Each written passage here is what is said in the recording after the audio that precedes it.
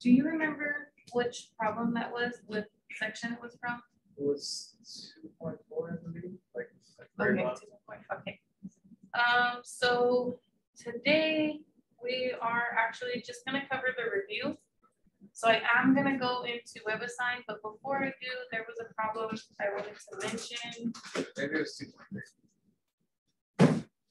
Or would it have been this one? I think it was quadratic, yeah. Makes sense. We did vertex and all that in there. I think it was a football.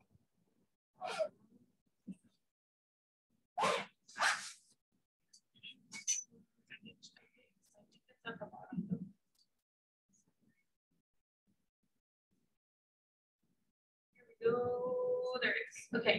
So number 17 was the one that talked about a football being punted. That's like kicked, right? So how much I watch football. Okay.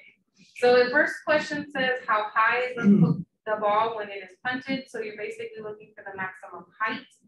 But in order for you to find that maximum height, you actually need to know the horizontal distance. Okay, so there's two things that are happening. The ball is going forward, but it's also going up and then back down again, right?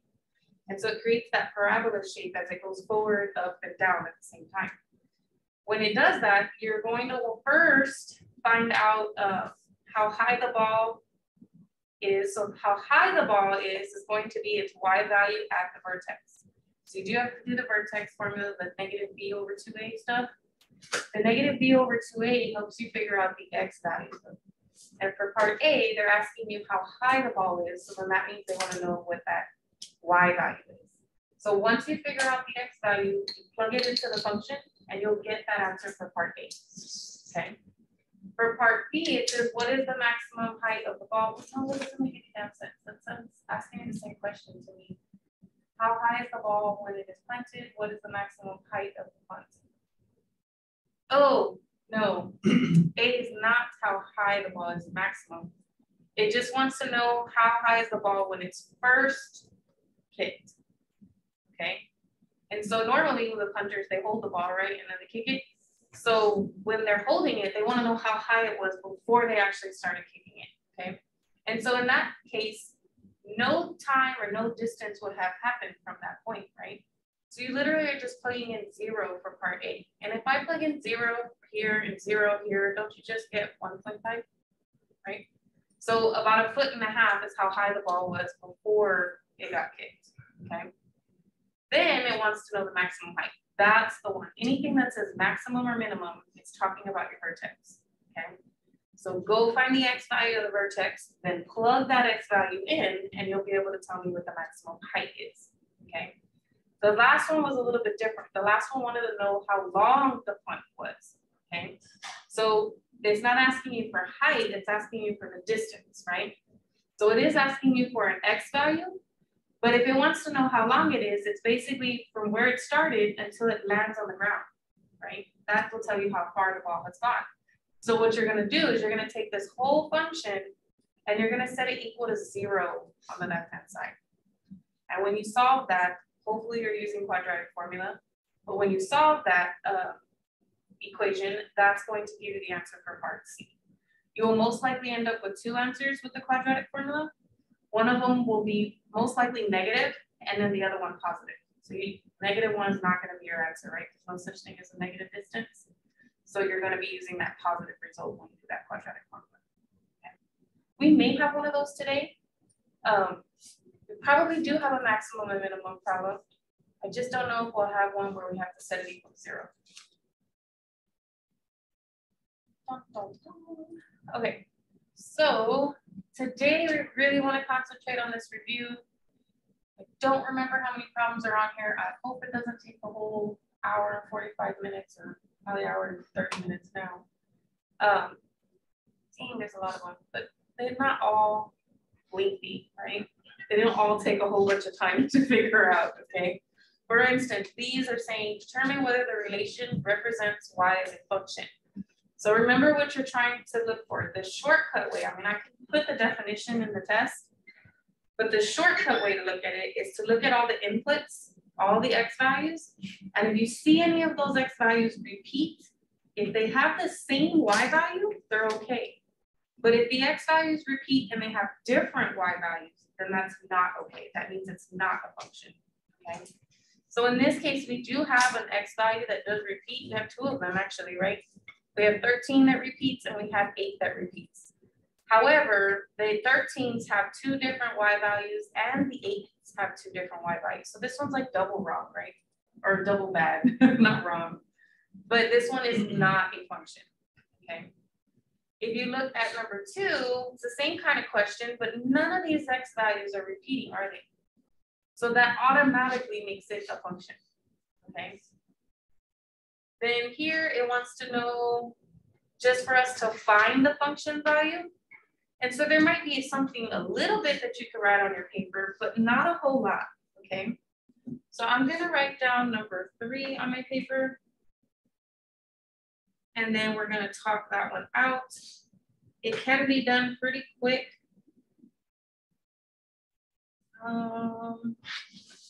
This is not one of the problems where I have a comment on the test. I'm not gonna open the test, otherwise I give you all the problems. But in the problems, there are 16 problems on this test, okay? And so each one's gonna be worth like 6.25 points. And the way I put it in the rubric was that 1 point is still whether you clicked on the right answer or not, right?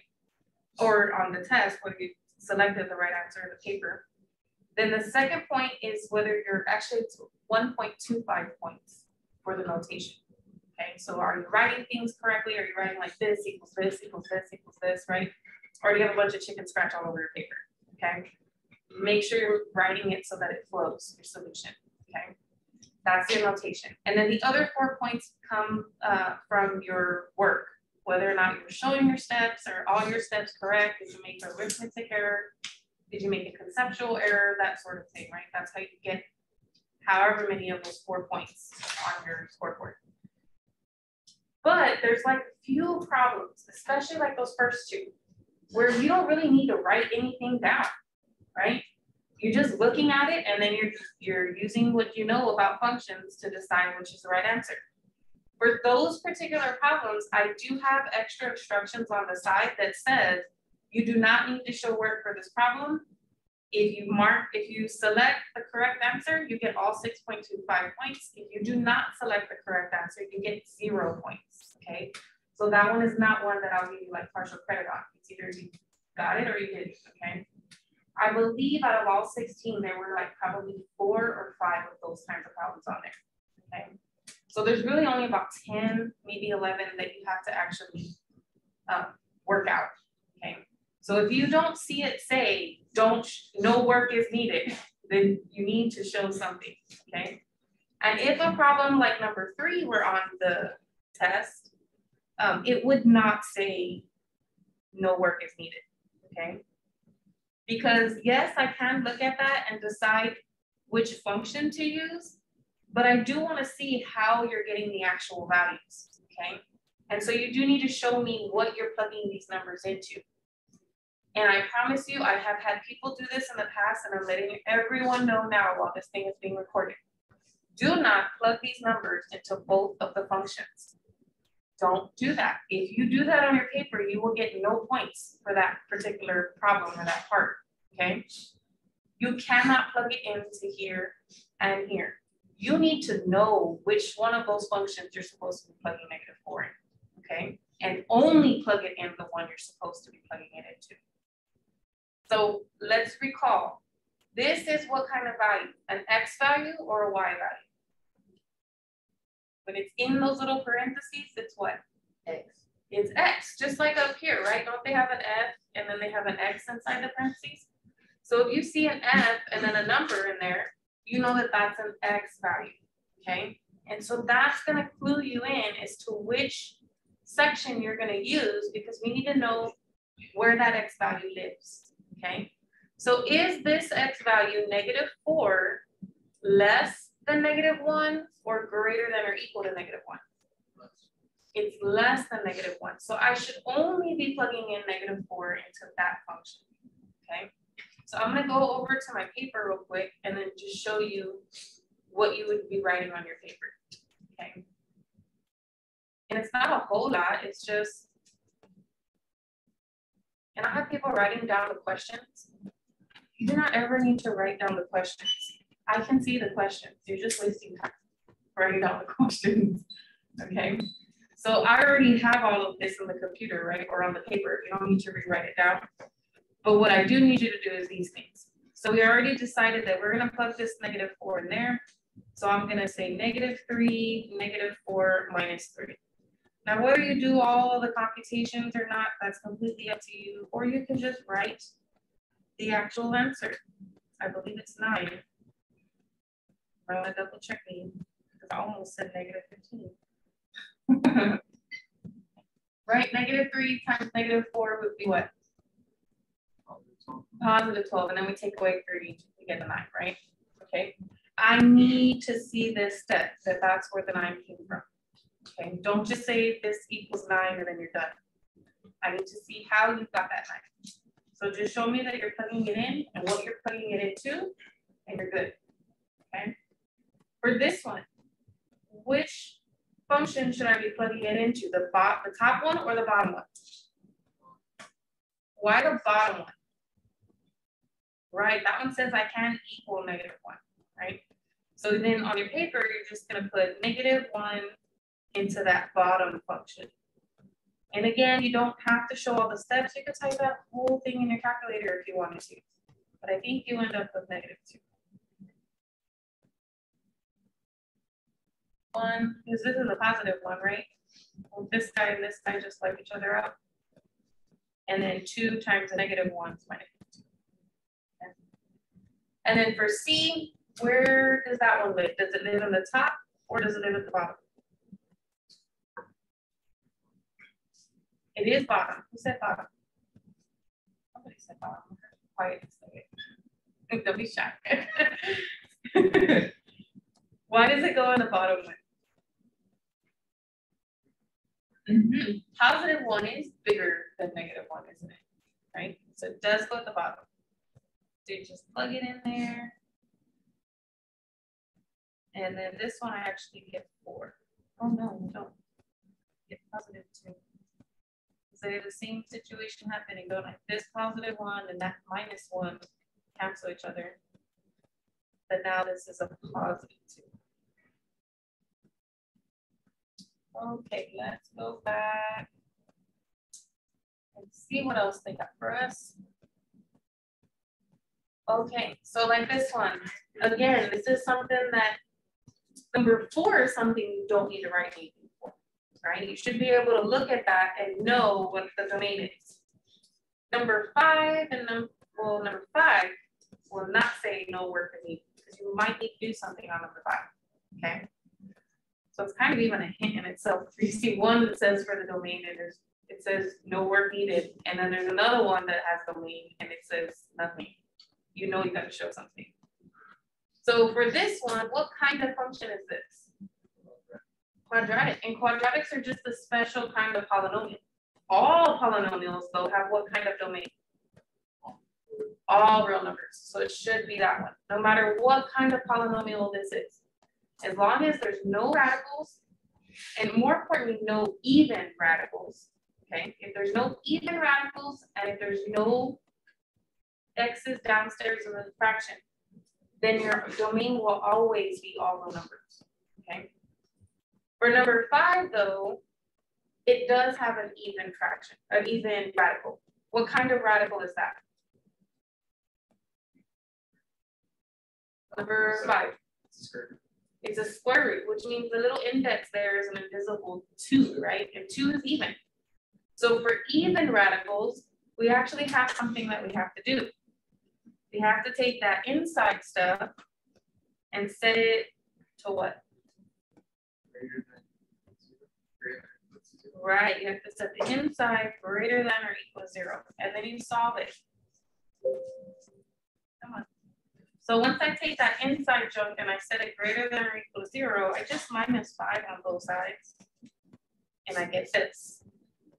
Now they chose to write it in words, so we need to find the response in there that matches what I have in symbols, okay?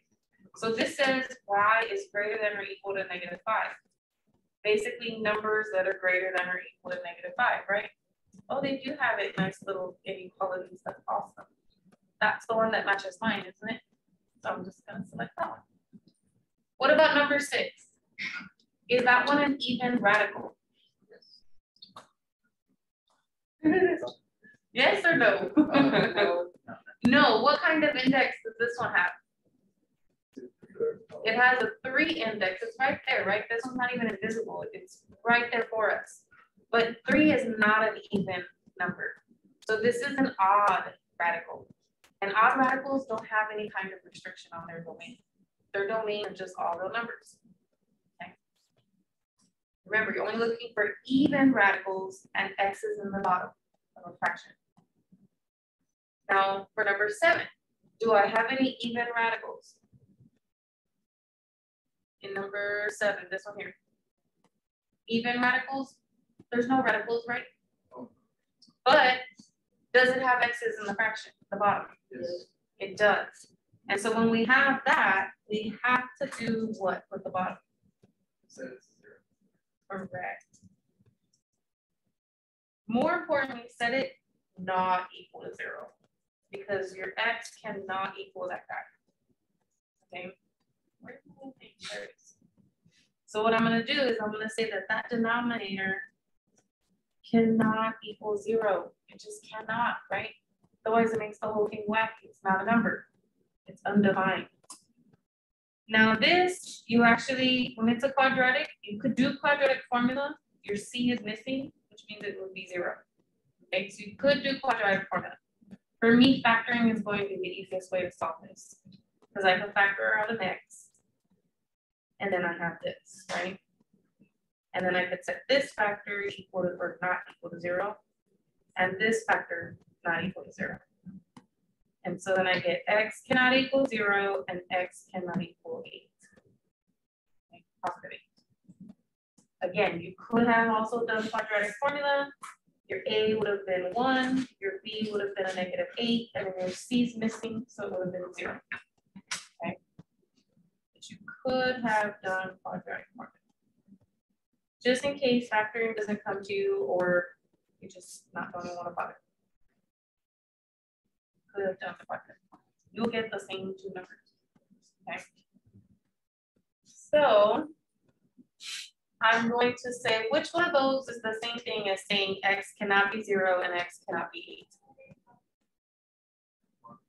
8. All real numbers except that guy and that guy, right? That's the same thing as saying that x can't equal x or 0 or 8. Oh gosh, great. Definitely got to show something on this one. Okay, so we've got 2 issues here, right? We definitely have an even radical because that's just a regular square root. And we have an x in the downstairs, right? So we have 2 things we're gonna have to do then. So we definitely need to take the x plus 7 that's in the numerator and set it greater than or equal to 0.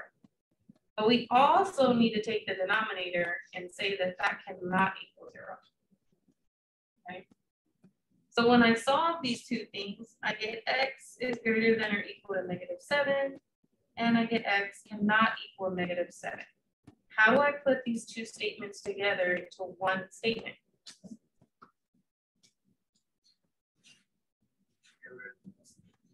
Get rid of the bar. So it's just going to be greater than -7 because it can't equal and not equal at the same time, right? This one is going to throw that equal bar out. Okay. And so then this is what your domain will look like. Anything that's bigger than -7.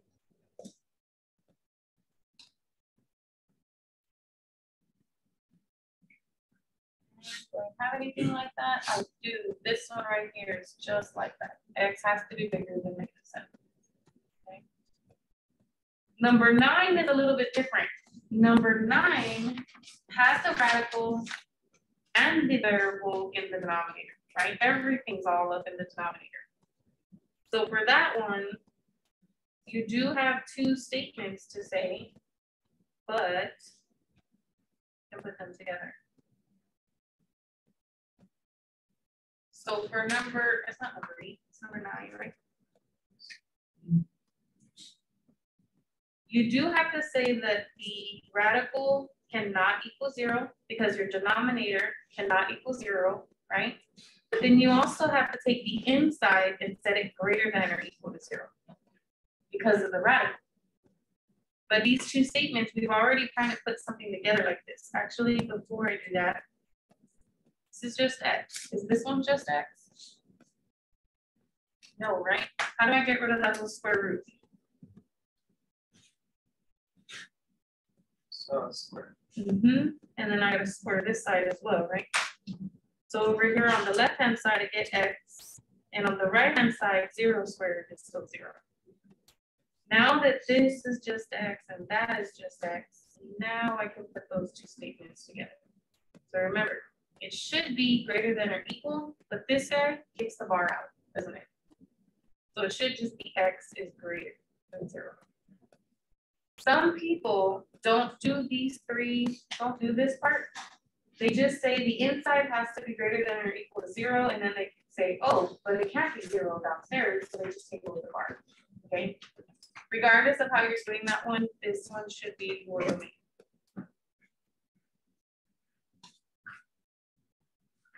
And if you are doing this by itself, just tell me, because you don't want to write this and that's just the answer and not have nothing else, because then I'm going to say, well, you didn't show your work for you to explain your answer, okay?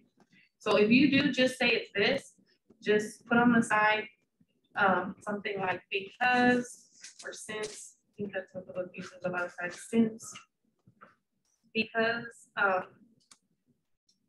the inside of the radical must be greater than or equal to 0, but the denominator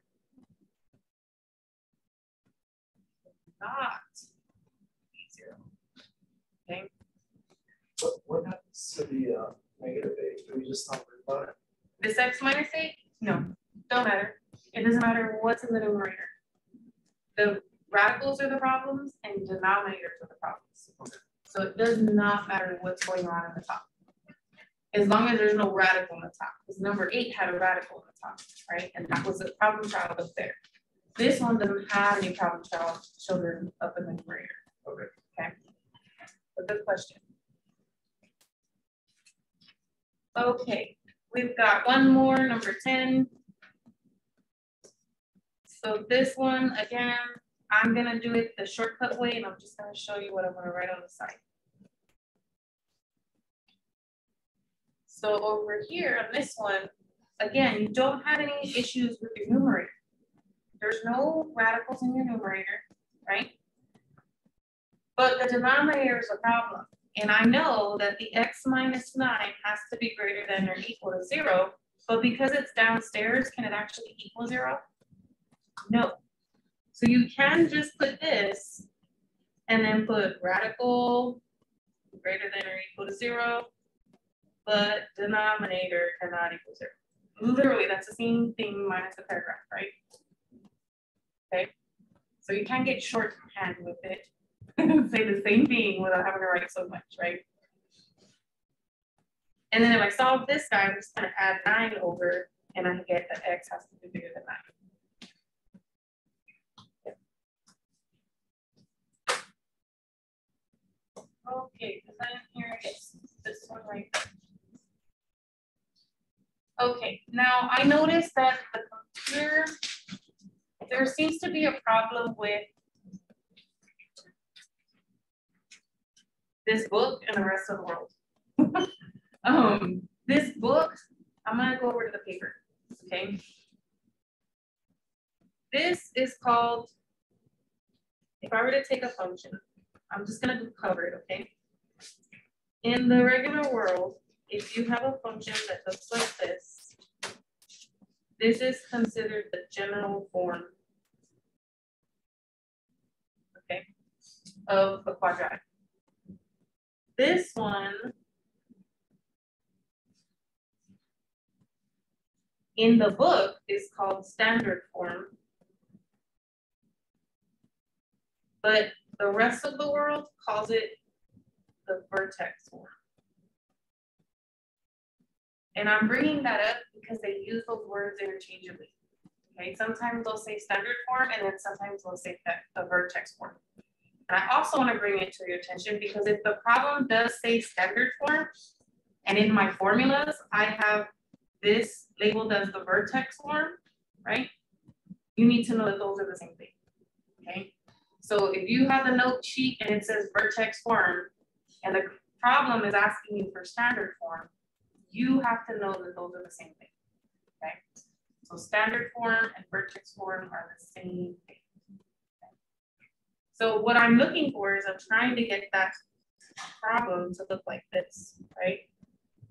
So let me write down what the problem was, and then we'll try to get it like that. So just bear with me. I'm gonna go back over there real quick. G of x equals x squared minus 8x.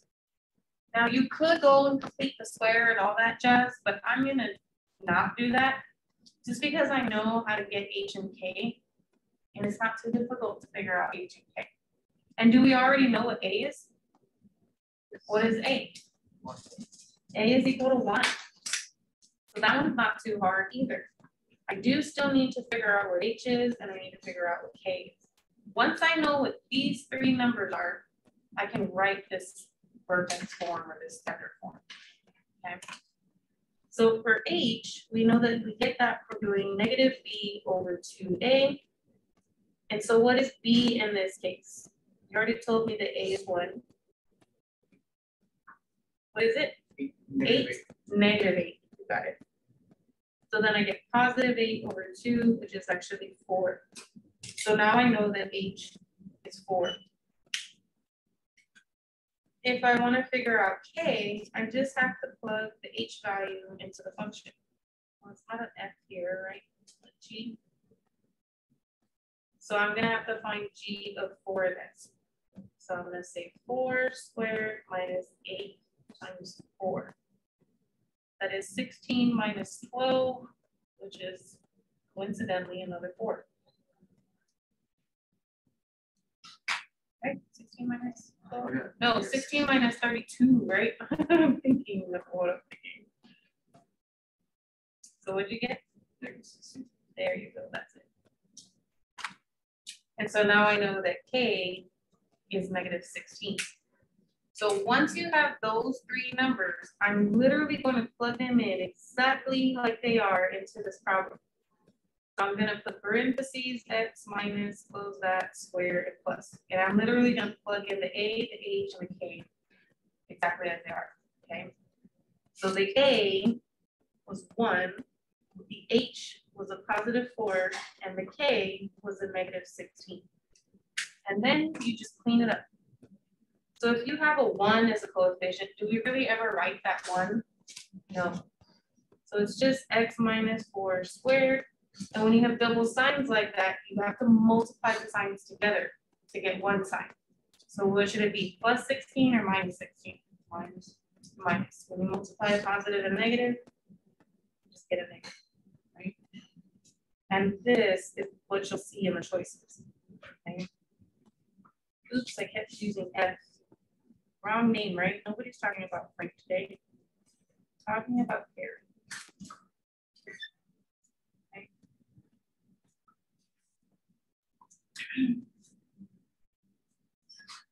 Well, let's go see here. You would type all that in there. So parentheses, x minus 4. Raise it to the 2, get down minus 16. And then for you to graph it, it has to have that HK point, okay? So I'm gonna go back to my paper real quick. Notice that the values I have are 4 and negative 16. So I'm gonna look for the graph that has the point at 4 and negative 16. Here's 4, but that's positive 16, isn't it? And then this is negative 4, not the right kind of 4. Here we have negative 4 and negative 16. Again, I'm supposed to have positive 4 and negative 16. So it's probably this graph, right? And then the vertex, we already figured that out. It was 4 and negative 16. The axis of symmetry is an equation. Always write x equals. And then it should equal whatever you have for the h. Okay, so it should be x equals 4. The x-intercepts, we did not calculate those, and I cannot really tell from this graph what those are. So that is something that I am gonna have to show on my paper, okay? Remember how you find x-intercepts? You make the y equal to 0, and then you can figure out what those x values are.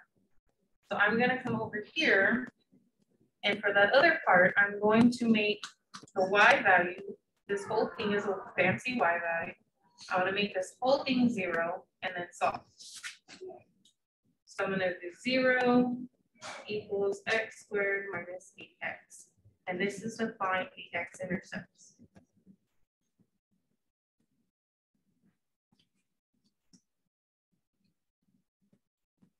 So again, this is just like the problem we had earlier, so I'm going to factor it.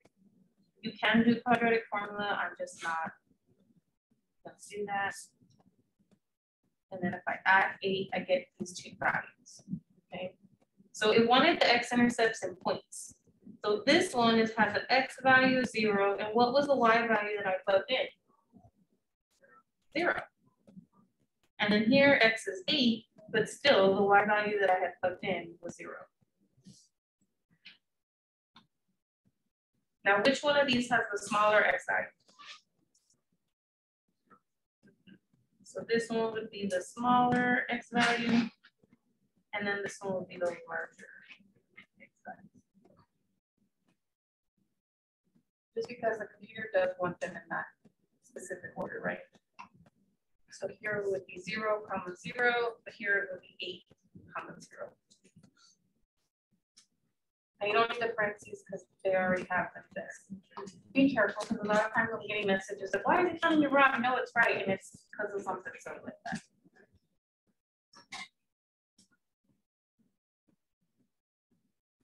Okay, this one's another one, just like number 11, but it has the C, right? The other one was missing the C, and this one actually has it. Mm-hmm. What you do is not going to change at all. The process is still the same, the numbers are different, okay? So I'm still going to be trying to find the A, the H, and the K. Do you know what the A is just by looking at it though? It's this guy, right? 1. The H, the one we have to actually work for a little bit. We have to do negative B over 2A. So in this case, that's negative of a positive 4 and 2 times positive 1. So in the end, I end up with negative 2 for H. And how do we find K? Plug it in. So we're going to plug that number into our function. So we get negative 2 squared plus 4 times negative 2 plus 4.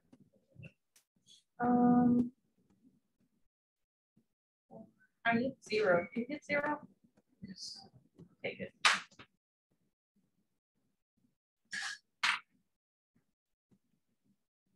Okay, so then what is going to be the vertex form? It's going to be g of x equals a times x minus h. You don't have to put the parentheses, I just did it naturally. So there's a minus from the vertex form, and then you're plugging in a negative 2 for h. So don't forget that this is from the formula, and this is the value you have, okay? Plus the k is 0. And so I can clean this up. 1 does not need to be there. Well, what's a negative and a negative? So it should be plus 2 instead. And you don't have to write plus 0 either.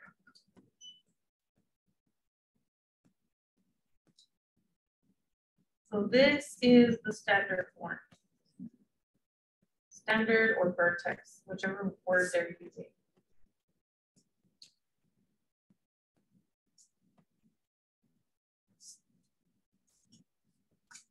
Then it's going to ask you for the graph, right?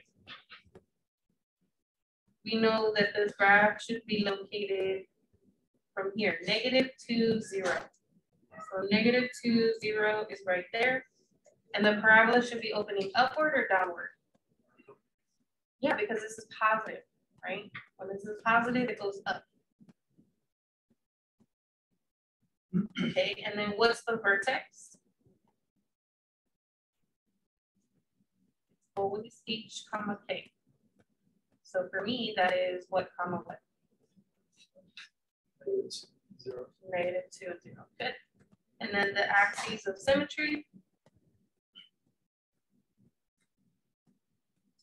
What is that going to be? Right. It's an equation. X equals -2. Good. And then if it asks me for the x-intercepts, what is that? There's only one. What is it?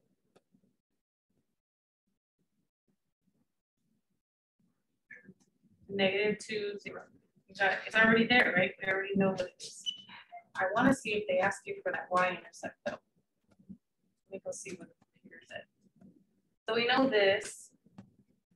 That's x plus 2. We know what the graph looks like. It looks like this one over here. Oh, it doesn't ask me for that. Okay. Axis of symmetry is x equals -2. And then we already know the x-intercept is the same thing as the vertex. Okay. Now number 13. Number 13 says, write in standard form of a quadratic function whose graph is the parabola with the given vertex and passes through the given point. Now remember, in order for me to write a function, a quadratic function in standard form, I have to know 3 things. I have to know the A, the H, and the K. Because they have given me the vertex, I do know what the H and the K are. But I cannot tell you what the A is right now, okay? What I can tell you is that you're going to use this point to find that A, okay? So let me go over to my paper. Let me write it down first. Vertex is 1 and -2. And then you have another point, -1 and 14.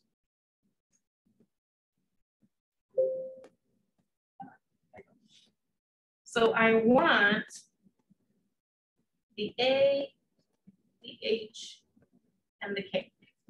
And right now I do know the H and the K, so I'm gonna plug that in.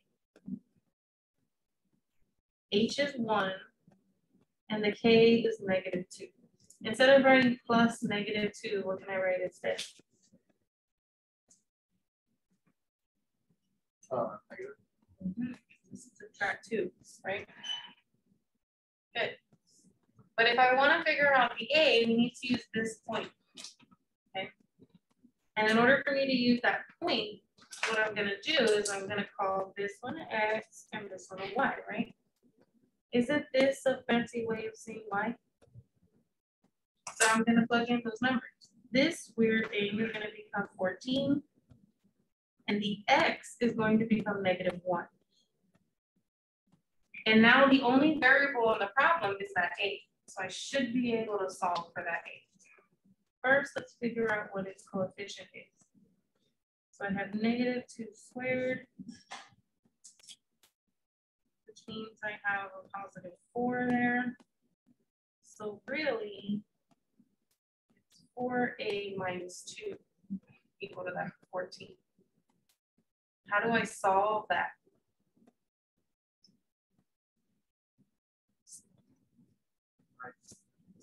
Not divide yet. No? You add 2 of those lines. I'm gonna get this by itself first, right? Before you can get the A completely by itself. So yes, add your little 2. You'll get 16. And then we can divide by the 4. And so then we get 4 will equal A. Now I have all 3 of the numbers that I need to tell you the answer, right? So f of x equals the 4 for A that I just found, the 1 for H, which is right here, this guy's H, this guy's K, and then instead of plus and -2, I'm just gonna write -2, okay? But This is the answer. But you had to do a lot of work to get that A, right? You with the H and the K word just had to get that A. Once you have that A, you could have also just erased this and put the 4, right?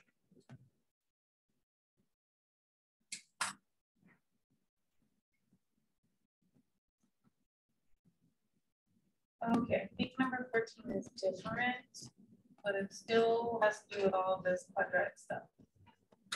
Now here, I don't know.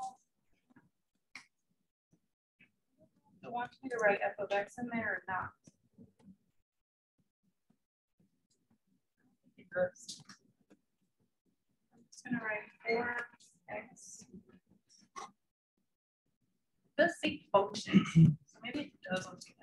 I don't know, we'll try it and see if this is what it says. On the test, it's not that complicated because you have choices, right? You won't have to sit here and figure out what you're supposed to be typing in there. Yeah, it's like that. We'll see. Okay, number 14 is a little different. It says the profit P in hundreds of dollars that a company makes depends on the amount X in hundreds of dollars the company spends on advertising according to the model, and then it has your quadratic function there. What expenditure for advertising yields a maximum profit? So they are asking for maximum. Every time you see the word maximum or minimum, what should you be looking for? Vertex. Then you just have to decide, well, which part of the vertex do they want? Do they want the, in this case, it's X, or instead of Y, in this case, it's P, right? So do they want the X value or do they want the P value? It does say what expenditure for advertising yields this maximum. Who is that?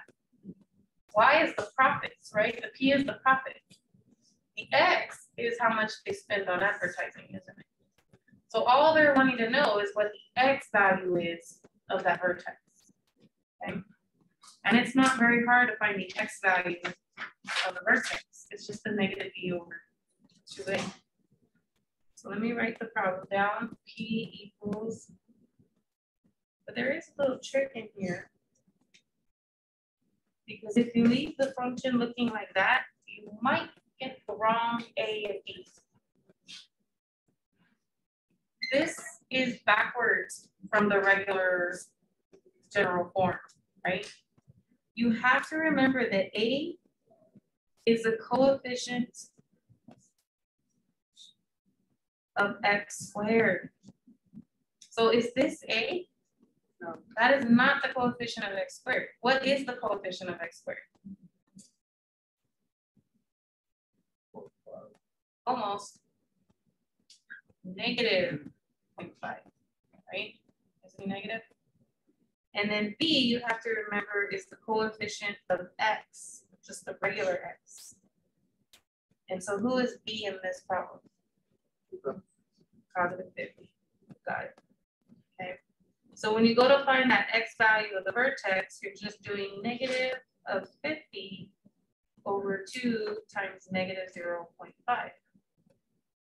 You actually end up with negative 50 over negative 1, which is 50.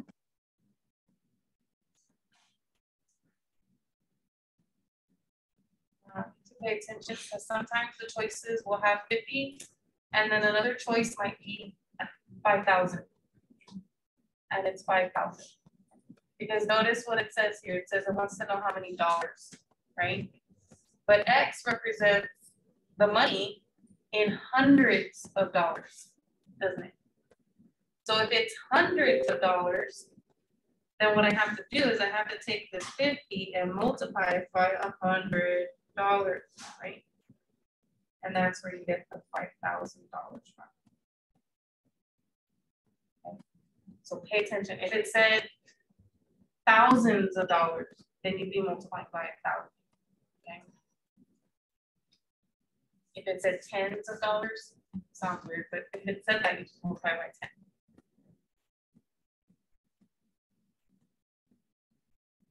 Okay. Number 15. This one says, this one is completely visual. I'm not even gonna write on my paper. If you have one like this on a test, it is not going to ask you to show anything. There's nothing to show. Literally just look at it and then answer it, okay? So if you look at this one, what is the domain? We have to remember what domain is. It's where the x values start and where the x values stop, okay? So you're basically taking like the whole graph and then transposing every single point onto the x-axis. So it's like I'm taking this point and putting it right there onto the x-axis, and then every little one of these microscopic points are going up to the x-axis as well, okay? Everything, all of them, all of them, all of them, until you get to this one that drags down to there, right? When you're done transposing the whole graph onto the x-axis, where does that shaded part start and stop? What x value will it start at over here on the left? And then where will it stop? At the positive 2. And then you just have to decide whether or not it's supposed to have the parentheses or the brackets, okay? So the one on the left should have what kind of symbol? Correct, because it's an open dot, right? And then what kind of symbol should I have on the right? Bracket, because that one has a closed dot. Okay. Now the range is the same sort of thing. You're still transposing everything onto an axis. It's just not the x-axis anymore. Now it's the y-axis, okay? So all of these points are smushing onto the y-axis, okay? And it's just like they're coming from both sides, smashing onto the y-axis, right? There's not a problem. Everything is solid all down here, right? So when this guy comes over here, when that guy comes over here, they're both gonna be solid spots, right? All solid. What's really weird is up here, because when this spot moves over there, it's an open dot, right? But then when this dot moves over there, what happens? It fills it in, right? Closes up the hole. So then it's actually solid right there. Okay, so it's solid down here. These things are a bunch of little tiny microscopic solid dots. So it's solid down here, and it will be solid up there. So what will be the range that I write in here?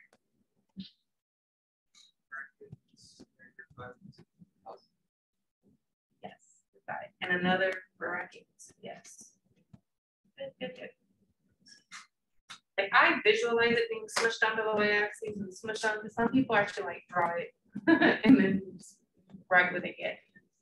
I think when I was teaching it, I drew it and we shaded it in, and then we just wrote the animal. Okay, this one's weird. It says f of -1. So remember, if it's in the parentheses with the f, they're giving you the x value. And what they're asking you is for the fancy y value, okay? So you go to the graph and you find where x is -1, and then you either go look up for the graph or you look downward for the graph, but stay on that line where x is equal to -1, okay? And I noticed that I touched the graph right there. So what is that y value right here?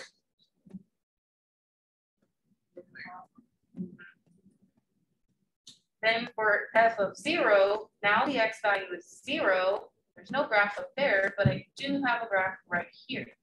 What is that y value? -4. And then here I'm looking at the x value of +1. There's no graph up here, but I do run into the graph right there. What is that y value? -5 again. And then now 2, +2. So that's here. There is a graph up there, right? What is that y value?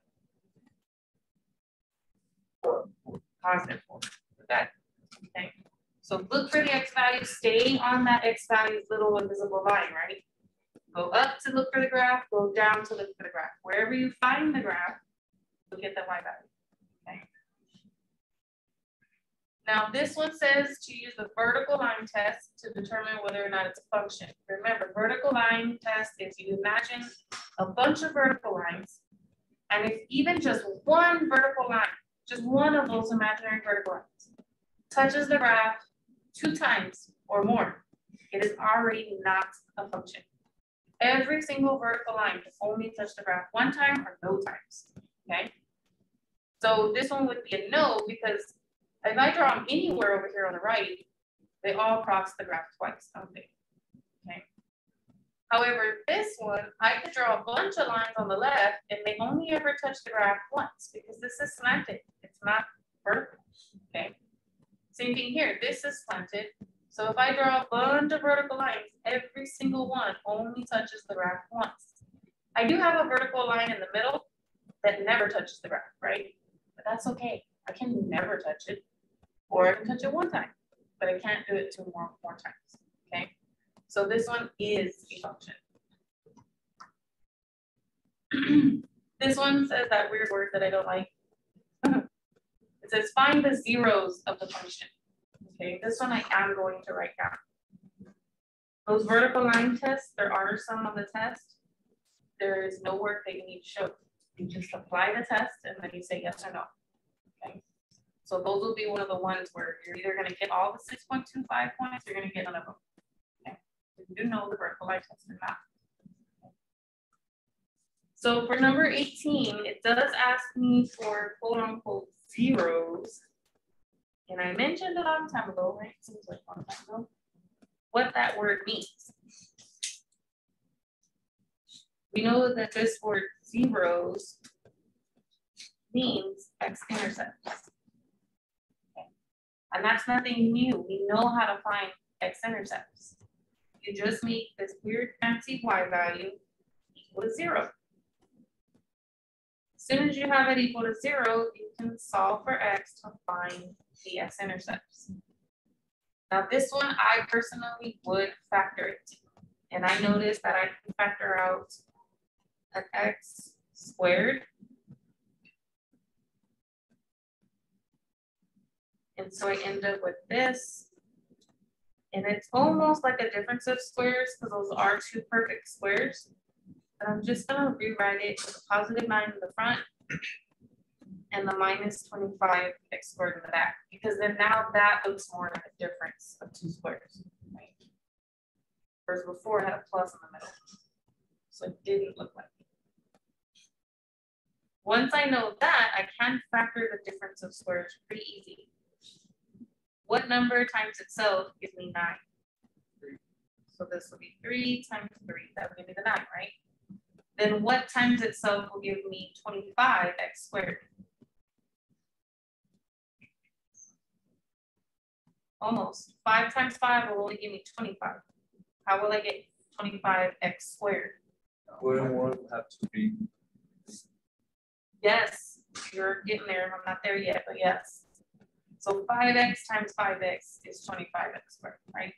But you're right. One of them has to be negative, and then the other one positive. Right? Once it's all factored, you're just setting each one of those factors equal to 0.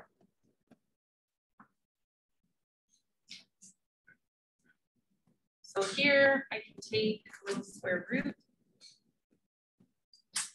And there's really no such thing as plus or minus 0, is there? It's just 0. Not 2 atoms, it's just 1, right? Over here, though, I have to minus 3 over. And the same for the other equation. I'm going to have to minus that 3 over. But on this side, I'm still left with a negative 5x. And on this side, I'm left with a positive 5x. So when I go to divide, on this equation, I divide by negative. But on this equation, I divide by positive. So I'm going to end up with a positive because a negative and a negative is positive, right? And over here, I'm going to end up with a negative. So I actually get 3 zeros, okay? I get 0, positive 3/5, and negative 3/5. Those are my zeros. Okay. This whole thing, these polynomials will get bigger and it will get more challenging on how to find these x-intercepts in another chapter, okay? But this process is going to come back to us in a different chapter. Okay. So they kind of like slowly introduce it to us with the quadratics. Now they're getting a little bit higher in the exponents. We will get even higher in the exponents. And if not higher, then a lot more terms that you can't factor. Okay. It's not an easy way to factor. It'll be fun, I promise. I should promise that. Right? He's like, don't promise that. So I would just put in my 3 thingamabobs here, 3/5, comma, -3/5. Okay, now what do they want? This is another one that is very visual. There's nothing to write down here. Okay, look at it and then just select the answer. For us, we have to look at it, type in the answer. Does this graph ever increase? It does. Now remember, when you're reading the graph, you have to go from left to right. So if I start over here, what is it doing right now? Decreasing. But then once I reach this little valley, what does it start to do? Increase. Is it ever constant? No. No. So for that one, I think they want us to enter D and E. Okay. But for the increasing, it's the right-hand side, right? Now we have to remember that we need to use open intervals, which means I'm going to use parentheses. I have to. Okay. The same thing for the decreasing. I have to use parentheses. But what's going to go inside for the increasing? It starts where and stops where, or does it stop? What's it doing? What would be that interval?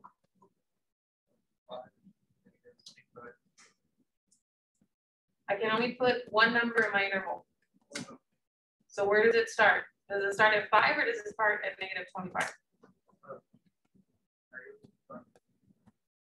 I have to remember something. I wrote it in my paper when we were doing this section, but I noticed that they did not say it. But it always wants you to determine the open intervals of the domain, which means you're only supposed to be putting in X's in there. Okay. So then do we ever need that -25? No. It's just going to be from 5 to what? Infinity, because it goes forever, right? That one I don't think I have. I have to put it over. Then now the decreasing was the left side.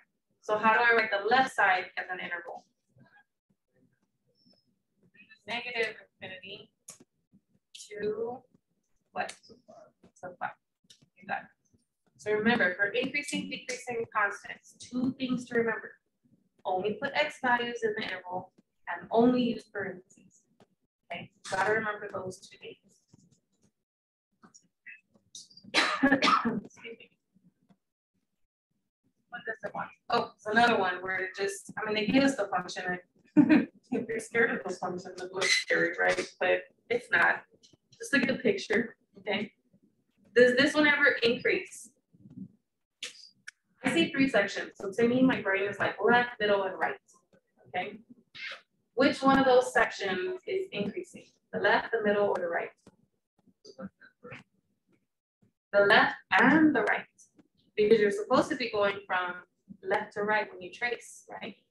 So this is actually going up, up, up, up, up, then flat, and then it jumps over here and goes up, up, up, up, up, right?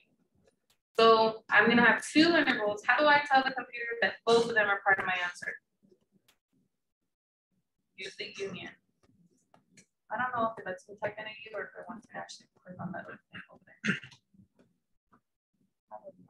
That's not the button. So what would be the interval I use for the left chunk?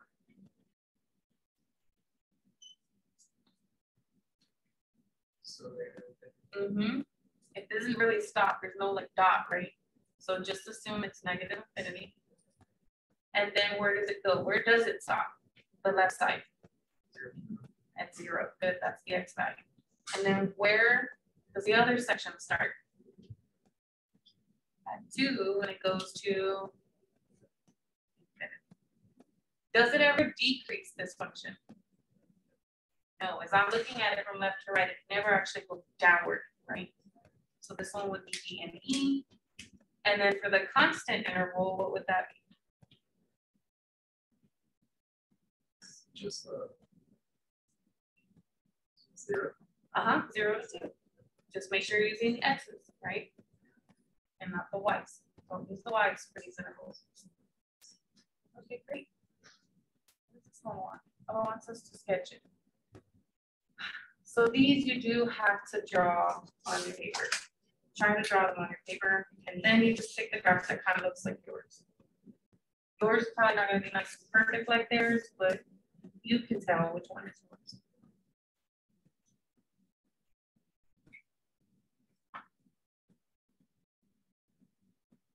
So let me write it down.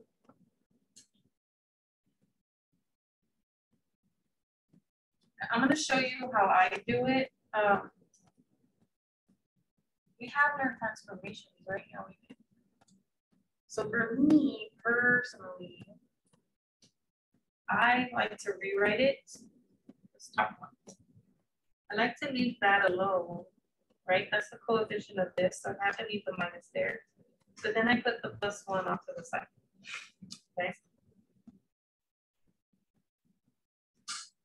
And I'm going to use my transformations to graph both of these, okay?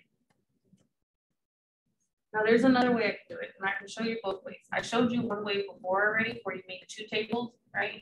You plugged in certain numbers into that one, you plugged in certain numbers into that one. But that was because that was before I learned about all the transformations, okay? Now that I know about the transformations, I should be able to graph that pretty easily. At least have an idea of what it looks like. Okay, so I know that this is a squared function, right? So it's going to look like a parabola, but is it going to open upward or downward? Because of that a, right? That negative, it's going to go down like this, okay? I also know that instead of being at the origin and going downward like that, it's moving around somewhere. So if I put a minus in there, what does it do to the graph? It moves it in which direction? To the right. So this is gonna have to go to the right one. Then it also has to do what? Go up one. So in a sketch, I'm actually over here, aren't I? And then going down, right? Okay, that's what this one looks like. Now, I wanna know for when x is less than or equal to 2. Isn't 2 over here somewhere? Right? I don't know where it is. What happens if I plug in 2 into here? What do you get?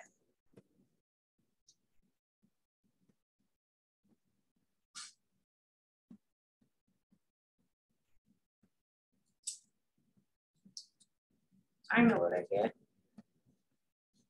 I get 0. Right? If I plug in 2 there, what's 2 minus 1? 1, right? If I square that 1, what do I have?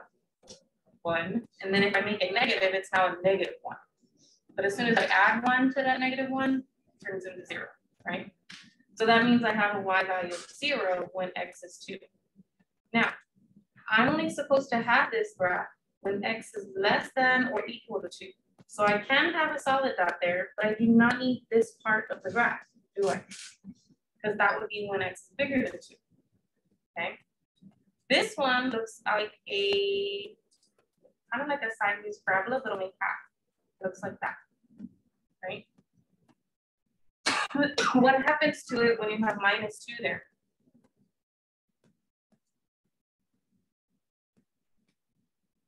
When it's on the inside of the basic function, it does not go up or down. To the right. It goes to the right. So it's actually going to be over here going that way. But would it be a solid dot? No, because there's no bar here, right? So that would actually be an open dot. And I'm just going to draw that over there. Now, it would be an open dot, but what's the issue? It was already solid there, right? The solids will always override the holes. Okay, it's like a filament. So it is going to look solid right there. But now I know exactly what it looks like. Doesn't it look like somebody was hopping, right? But I have an idea of what the graph would look like. And it looks like this one, doesn't it? Okay, so we've got that parabola on the left side and then the square root function on the right hand side. Okay. And I didn't need to do the chart or any of that jazz. Okay. I am going to do it again, but with the chart. Okay. Just so if you got used to that, you can still do it that way. Okay. I'll do that in blue, but it's the same business. Okay. So if I was going to use the chart method, I would have to do 2 charts because I have 2 functions, right? And it really wouldn't matter what form the function was in. I could use the original, it doesn't matter, okay? But I know I have to use the number 2 because it's over here. And because it has a bar, I know it would be a solid dot, right? And then I have to pick x values that are less than 2. So maybe 1, is that good enough? And then it has a regular dot, okay? Then I'm also gonna need to use 2 over here, but this one is gonna have an open dot, and I need to pick an x value bigger than 2, so we'll choose 3, okay? And that one will have just a regular dot. Now, when I plug 2 into the top function, we already did that, didn't we get 0? When I plug 1 into there, this is going to be 0 squared. So what's 1 minus 0? Just 1. And so then if I draw those, it's going to be 2 and 0 going this way with a solid dot. And then, or I'm sorry, 2 and 0 with a solid dot. And then 1 and 1 with the regular dot. Not one of those dots, right? A regular dot. And then I know it's supposed to be a parabola, so you would kind of go like this. If you don't know if it's going to go back down here, plug in another number less than 1, okay? If I plug in 0 there, I'm going to get negative 1 squared, which is 1. 1 minus 1 will give me 0. And I have a regular dot there, right? And then now you know it goes up, but then it actually comes back down. Over here, you plug in 2, you get 2 minus 2, which is 0. The square root of 0 is 0. But it was already filled in right there, wasn't it? Right here. And then when I plug in 3, I get 3 minus 2, which is 1. What's the square root of 1? Just 1. So then I have the point 3 and 1 right there. And you know that that one's supposed to look like a little curve. And so you just draw a little curve. So you do still need to know the basic shapes. I still need you to know that looks like a quadratic. So does it go back down or does it just keep going up forever, right? You do need to know another extra point because you know what that's supposed to look like. This one, you know what it's supposed to look like. So 2 points is good enough. Okay. So either way, whether you're using a transformations or you're just using the charts, it can still be done. Okay.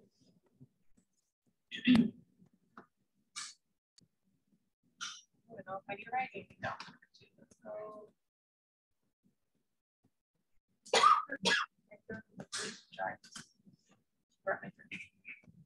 Okay. So this one you do have to sketch. You're not going to have all these different parts to it. You're only going to probably be given one of them to do. But they still want us to work it out. So I think, let me see.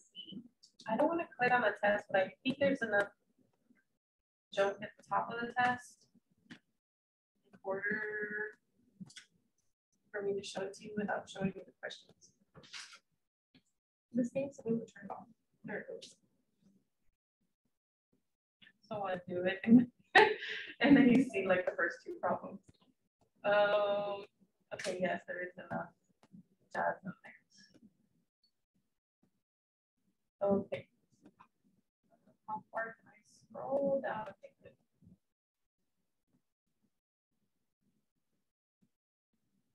Oh, see. Okay. I'm gonna have to change something on here. And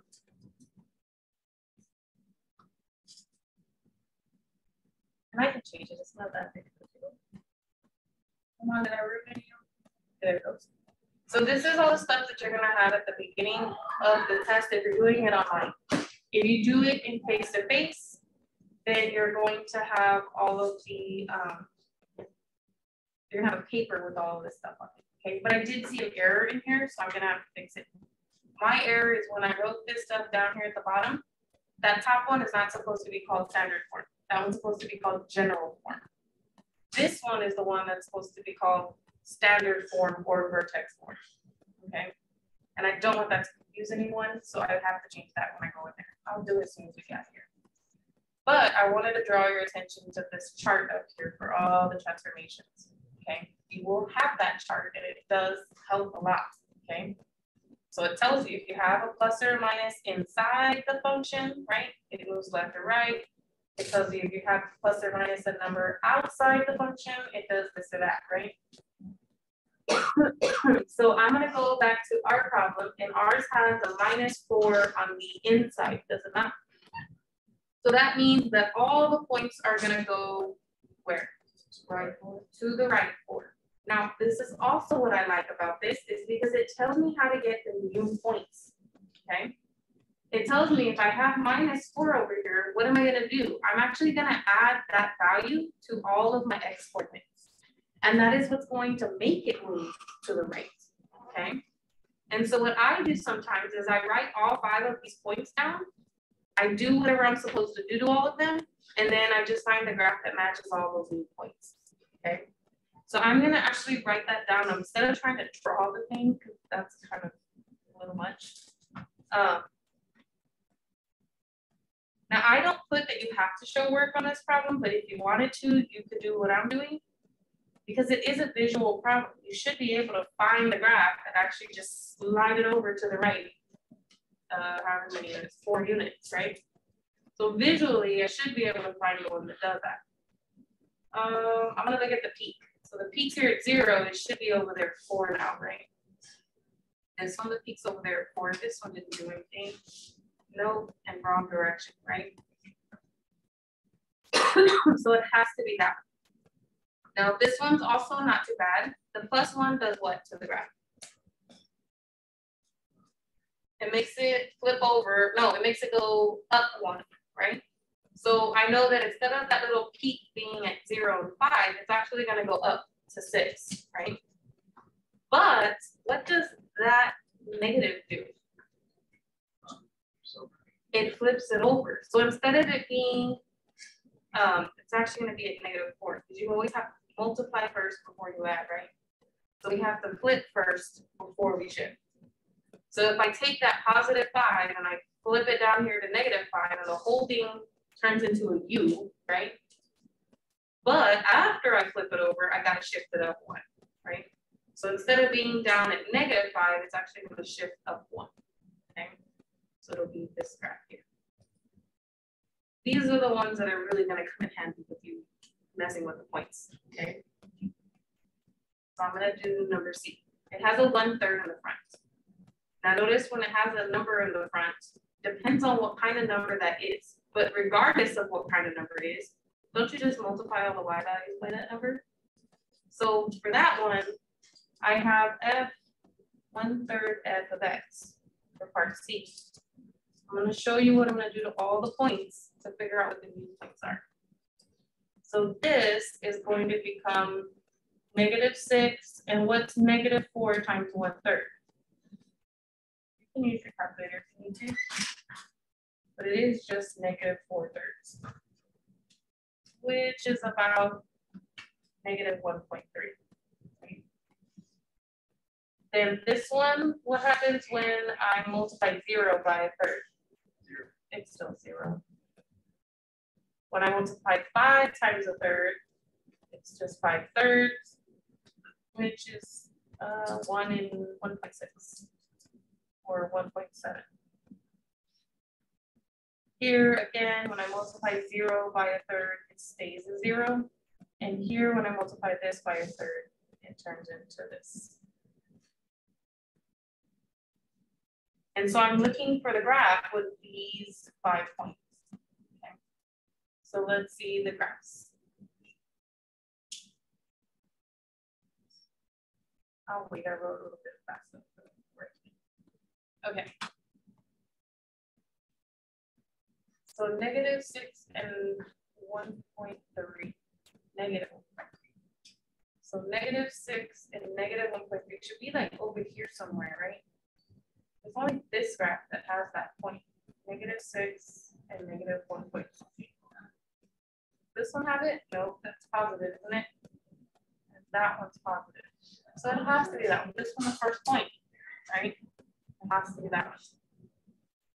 Okay. This one, same thing. You need to do your minus before you do the adding and subtracting. Okay. And actually, no, because don't you do what's in the parentheses first? Order of operations. Right? You do what's in the parentheses first and then the multiplication. Okay. So we have to actually shift first and then we can, did I accidentally do that. Shift it first. So which way is it gonna shift if the +5 is on the inside? It goes left. So it's gonna shift over here. And then the negative is gonna do what to it? Flip it. So that's why it looks like a U, right? Instead of looking like a little bit. This one, only one thing is happening. But what happens when there's a minus on the inside? It reflects over the y-axis. So only the x values are changing to the opposite signs. Well, look at the graph though, the original. If you change this guy's x value, doesn't it turn into this point and vice versa? And when you change this guy's x value to positive, it turns into that point and vice versa. So it's gonna look exactly the same, isn't it?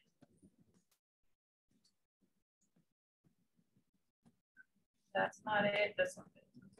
That 5 right here. What is it doing? Down. So none of those look like it. Oh yeah, they do. Because it was at 5, right? It's +5. So if it went down 6, it would be right here. Right? Okay. This one is another one of those weird ones. We might only need to do 1 or 2 points. It's got the number multiplied on the inside, doesn't it? And what does it say I'm supposed to do with that number over here? I'm supposed to take the x value and divide it by that number, okay? So I'm gonna go back over there, and what happens if I take my x values? What part is this? This is G.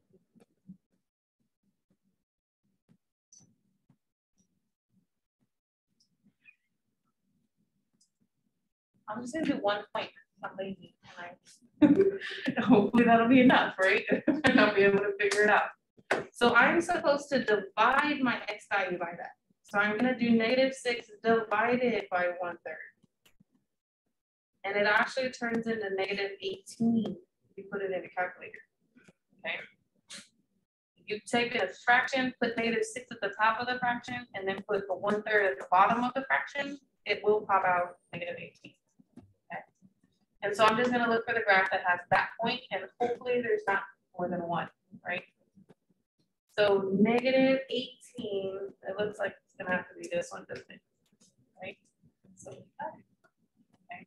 It's just too wide that it didn't fit on this little 13 by 13 graph, okay? Alrighty then, that's that one. So I didn't have to write too much on my paper, but this chart is going to come in handy a lot. Okay, when it comes to those transformations.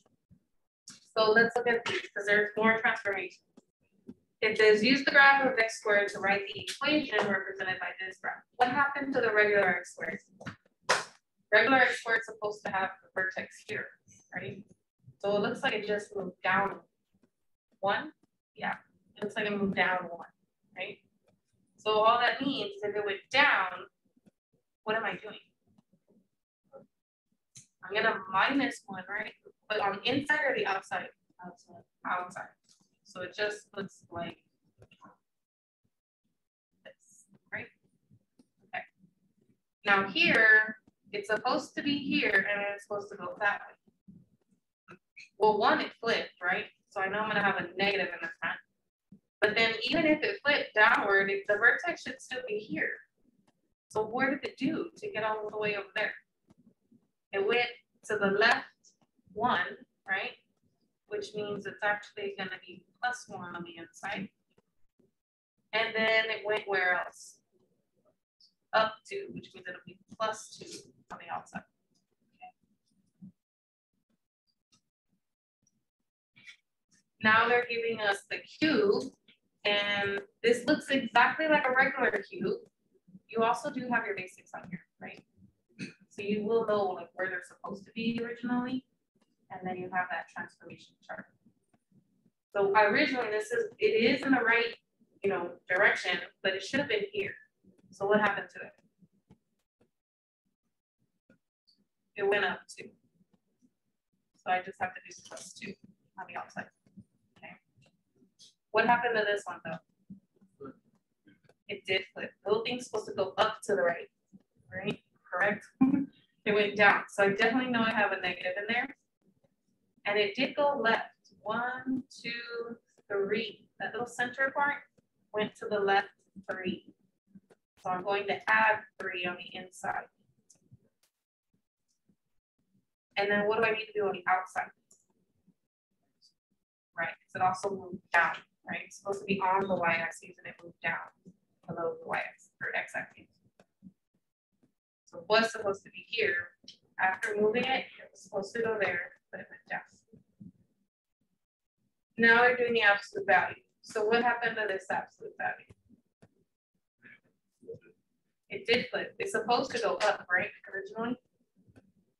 And then they flipped it, so now I have a negative outside the bars. Do I need to put anything inside the bars with it? Yes. And do I need to put anything outside the bars? It's still right there on the x-axis, right? It did not go up or down. What about this one? Did it flip? So no negative.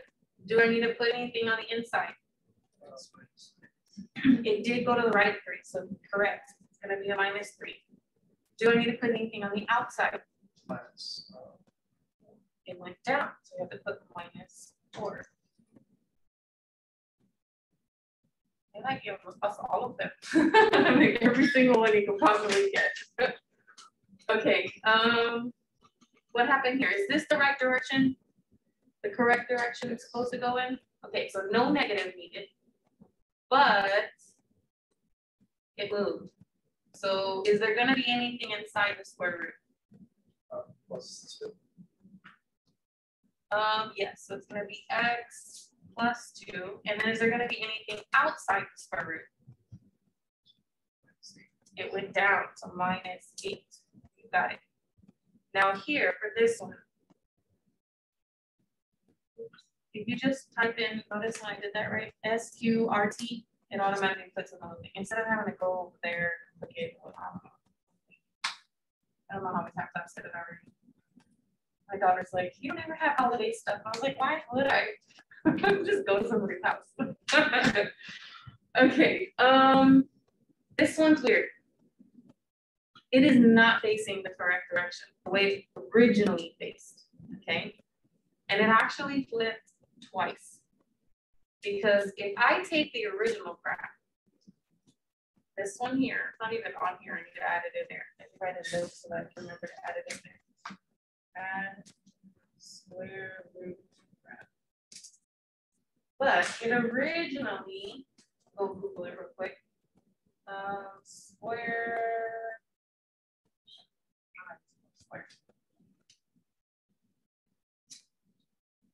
root parent function graph. Okay, that's good. So it's supposed to look like this, right? But now all of a sudden it's facing that way and it's going like under, right? So it did flip over the x-axis to make it go under, right? But in order to make it go under and face the other side, it had to have flipped over the y-axis as well. So that puppy actually flipped over twice. It flipped over once over the x-axis and once over the y-axis. And we know when that happens, you have to put a double negative, a negative on the outside and a negative on the inside, okay?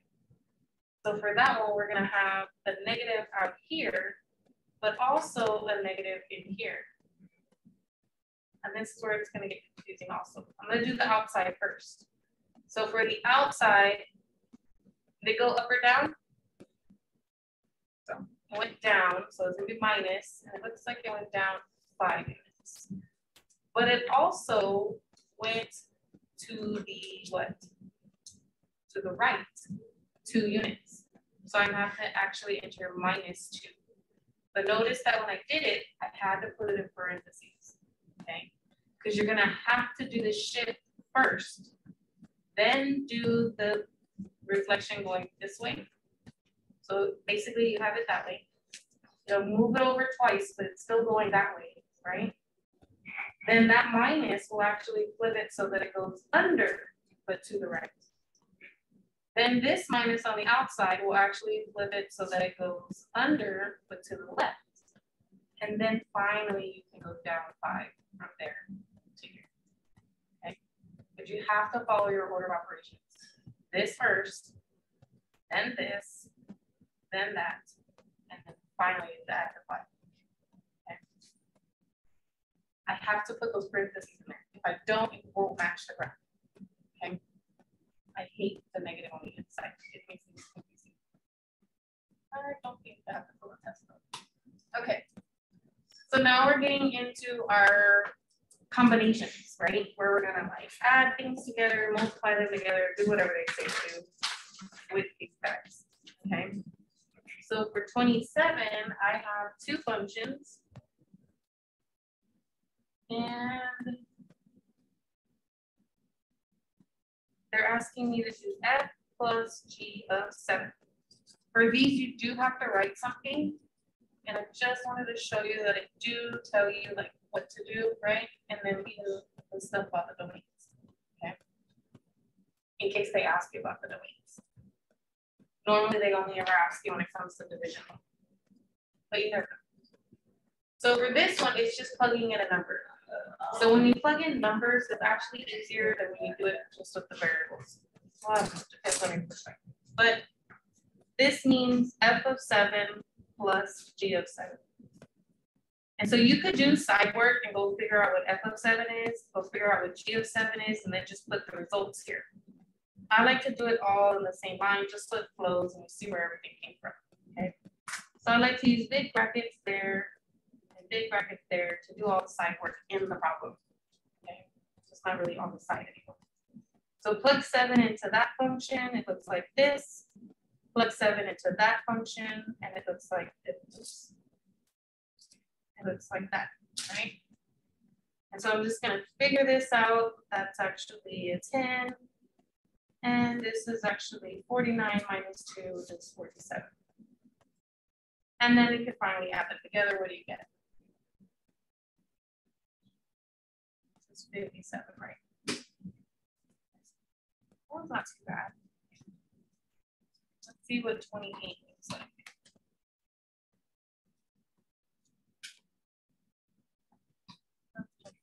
This one has the same functions, but now they're asking me for f, g of -6.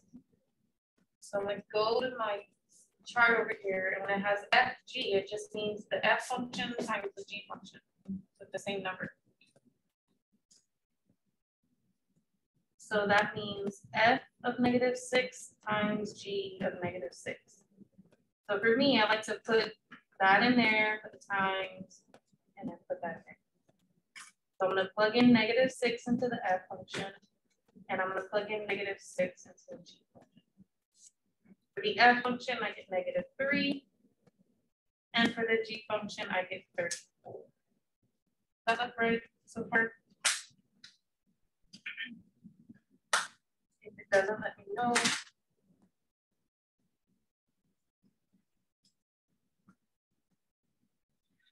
And so I get -1 and 2. The numbers can be big, so don't freak out if you did something wrong. They can come out large. Okay, it's okay. Do the computation and whatever it is. So then now number 29, this is different functions. And here I think they want us to do all of them. This will probably be more. You probably will have one where you have to plug in a number just that I know that you know how to do it when it has numbers.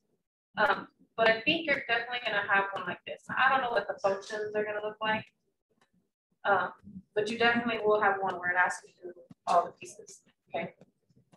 And it will also ask you the domain. Now, these only ask the domain of f over g.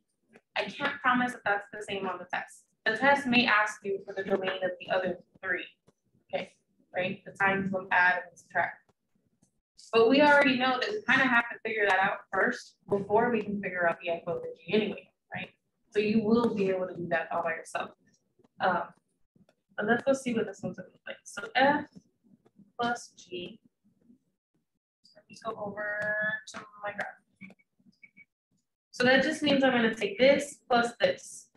And if I were to write that f function plus the g function, in the computer, or in the lesson when we were learning that, they always said put these in parentheses, and then you can decide later if you need them. There's no exponent or coefficient here that has to be applied. So I don't need that first set of parentheses. And here, there's no exponent, but there is a coefficient to apply, right? What's positive 1 times a radical? It's still just a positive radical, isn't it? But none of these things are like terms. You have 3 terms here. You have the x squared, the 3, and then this radical.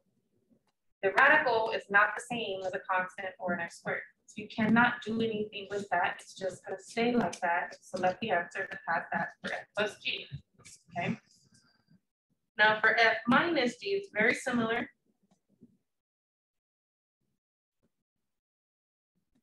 Again, you would want to put these guys in their parentheses, especially if this was more than just one radical. There's nothing to do for that first parentheses. And if I multiply this by a negative, I just get minus square root of 7 minus x. Again, none of them are like terms, so you cannot do anything with that.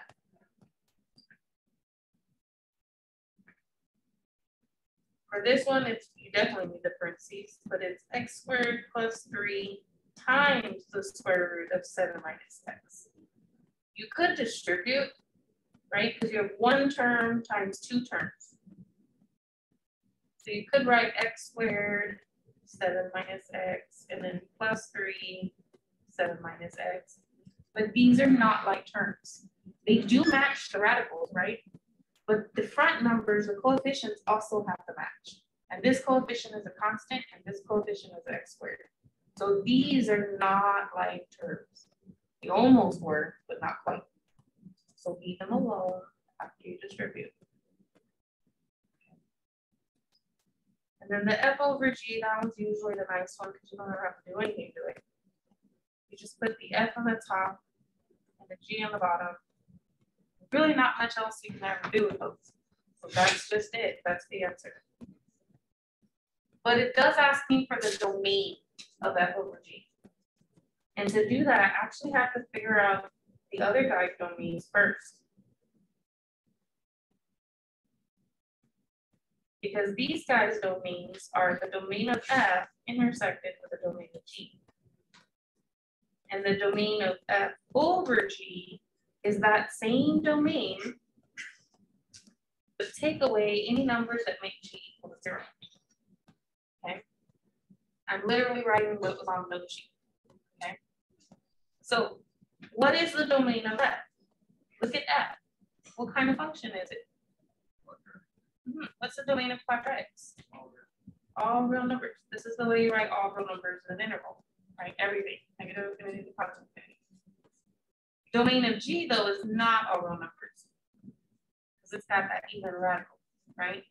So let's double check. You would have to do 7 minus x greater than or equal to 0. So if I minus 7 over, I get this. And if I divide by a -1, I get that. But if I divide it by -1, what happens to the symbol? It flips. So you actually have this, which means my interval over here is actually negative infinity to 7, right? This intersect symbol means what do the two sets have in common? This one has everything to the right, but this one doesn't. It stops on the right, doesn't it? It stops at 7. So anything beyond 7, they are not going to have in common, are they? So you just go with the smaller of the two sets. Has to be this. This is what they have in common. It's just this one has more, right? So then now I know for the domain of f over g, it's going to be negative infinity to 7, but I'm going to have to take out somebody. I just don't know who that somebody is, okay? How do we get it? We take g equal to 0. So you take g, the whole g function, and set it equal to 0. How do I solve this for x? First thing I'm going to do is get rid of that square root, right? So I'm going to square both sides. And then I end up with 7 minus x equal to still 0. And then just because I'm running out of space here, I'm actually going to add x. I never do that, but I'm going to do it today. Because that helps me get to the answer faster, right? Than minusing the 7 and then dividing by negative. So I get that x equals 7. So I have to remove the 7. How do I write that as an interval? It is this interval, but I have to take out the number 7. We'll just turn that bracket into a parentheses. Now there's not a solid dot at 7, right? Now there's a hole at 7.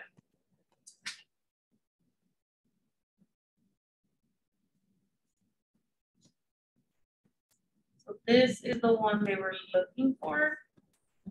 If on the test it asks you for one of these guys' domains, or if it asks you for all of these guys' domains, you already did it, didn't you? You already have it. Okay. So you have to do that in order to get the other one. So if you can do the harder one, you should be able to do the easier one, right?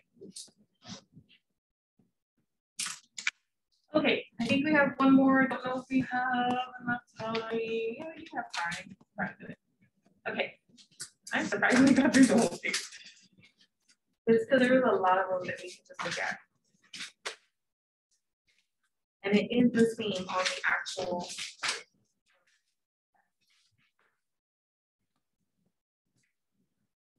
Let me write this one down.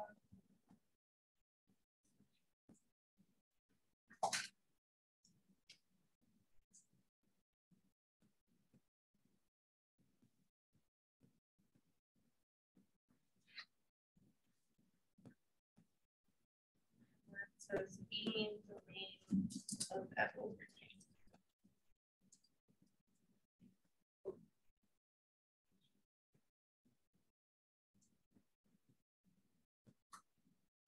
Okay, so here we go. We got this one. It's the same function with the computer. So if I add them, I'm gonna have x over x plus 7 plus x cubed. You could try and make them have a common denominator and put it all together, but it never asks you to do all of that. So if this is one of the choices, then you're done. Okay, and it probably will be the sort of functions that you were given. Even if I do minus, I have this fraction here minus this one term. Can't do anything with it, just leave it alone. For the multiplication though, this one is different. You're gonna multiply by the x cubed. That you can do. You can just simply put this over 1, right? Like a fraction. And it's always top times top, bottom times bottom. So x times x cubed would give me x to the 4, but 1 times the bottom keeps the bottom the same. And then you can't do anything else with that one, so that one is good. This one, I'm gonna put x on the top. And then at the bottom, I'm gonna put x cubed. This one you cannot leave like that. This is what's called a complex fraction. It's mere fractions and side fractions. You can't leave them like that. You have to multiply by the common denominator. So I know that this guy's denominator is 1. So between that denominator and that denominator, the common denominator is x plus 7, right? So I'm going to multiply this by x plus 7, and I'm multiplying this by x plus 7. I am literally multiplying by x plus 7 over x plus 7. That's the same as multiplying by a really weird looking 1, okay? So I'm not changing the value of anything, okay? Just manipulating it. So for here, the x plus 7 will cancel, and I'll have x all by itself at the top. And here, nothing cancels. So I have both the x cubed and the x plus 7 down here. You can leave it like that. If there are multiple choices, the multiple choices will leave it like that. Okay. You do not need to distribute the x cubed. Not that that's wrong, but you don't have to. Here's the hard part. With this function, the hard part is going to be that domain stuff. So I do first need to figure out the domain of the other three, and that is by doing the intersection of the two function domains. So looking at f, what is the domain of that function? That is a fraction, is it not? And we know that our denominators cannot equal 0, right? So that means that that x plus 7 cannot equal 0, which means x cannot equal -7. So the domain of f is actually going to be negative infinity to -7, and then -7 to infinity. Everything except the -7. The whole thing is the domain of f. This and this together. What is the domain of g?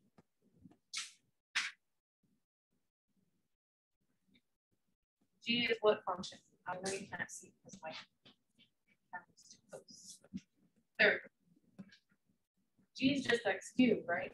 That's just the polynomial. So its domain should be negative infinity to infinity. And when you ever have to combine negative infinity to infinity with another interval, you always choose the smaller interval, right? This one is smaller. It's the same thing as this. It just has one guy taken out, right? This is the smaller interval. I know it's both small, but it's the smaller. It's the interval that has less numbers in it, okay? So we're actually going to go with this as our combined domain, okay? Now we have to start with that in order to find this guy, because this guy is that domain, but then we still have to take out where g is equal to 0, right? So I do have that domain. I just need to know what the heck am I taking out, right? So let's go look at g equal to 0. That would mean x cubed equals 0. Well, I could take the cube root of both sides, and then I just get x equals to 0. So I need to take this interval and take out the 0. Does 0 live over here? These are all negative, right? So 0 is not over there. Is 0 over here? It's. So this one's good. I don't have to take anything out of there. The other one is not good. There's a 0 in the middle there somewhere, right? Probably closer to the left side, but there's a 0 in there. So you got to take that 0 out, which means you're going to have from -7 to 0, and the 0 is not included anymore, right? And then you got to pick up on the other side of 0 and still go all the way to infinity. If it helps you, and it does help me, I like to draw. I like to take the negative infinity to infinity. I already know there's a hole there because x cannot equal -7. And now we're telling you that you have to take out 0 as well. So then now there's no 0 either, right? And you can see the 3 different chunks as you're going, okay, which are these 3 different chunks. You can draw it or you can just decipher it. Okay, I think that is it for our review. So the problems are going to be very similar to this. They might be in different orders, but for the most part, it is everything's there. Okay, there's no weird curveball like there was on that one test. It's all very straightforward. Okay. So please study this review, and then we will test on Monday. So I hope you guys have a good weekend.